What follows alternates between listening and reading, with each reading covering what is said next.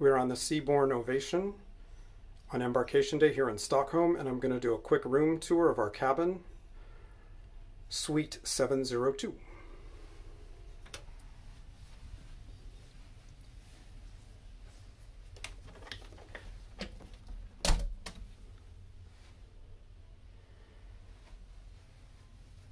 You can either get a queen-size bed or two twins. We have it set up as two twins for this cruise.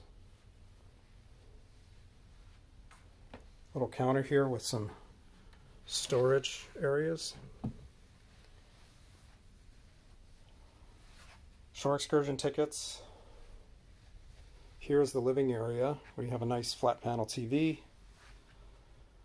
A small dining set where they have some welcome champagne and fruit for us, as well as a sofa seating area.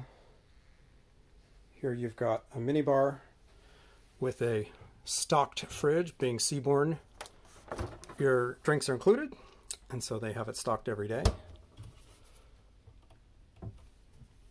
Also, they've gone to a no single-use plastic policy, so they've got these refillable water bottles that they fill up for you each day, and you can take with you on excursions.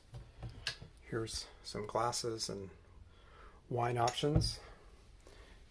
You can see by the bed they've got charging options in European, US, and a USB, which is very convenient for everyone to keep their phones charged while they're sleeping. And I will show you the balcony.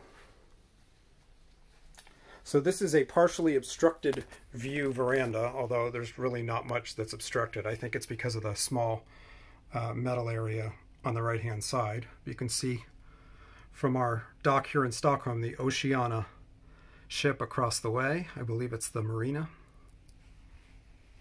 And now I will show you the closet and the bathroom. So this is the first cruise I've ever been on where I had a walk-in closet.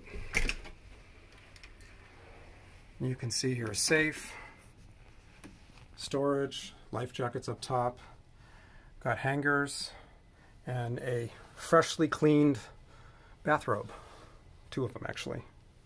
You can see slippers down there as well. And they give you an umbrella, a hairdryer, all the things that you'd need for your cruise. And lastly, I'll show you the bathroom. We have a stand-up shower. Looks somewhat spacious. Marble. Toilet. Bunch of toiletries. Molten Brown, which is one of their signature brands. And then our cabin attendant also brought us a whole selection of additional soaps to choose from. Then we have two sinks, mirror, and then some additional storage here in the corner. And that concludes this quick little ship tour of Suite 702 on the Seabourn Ovation.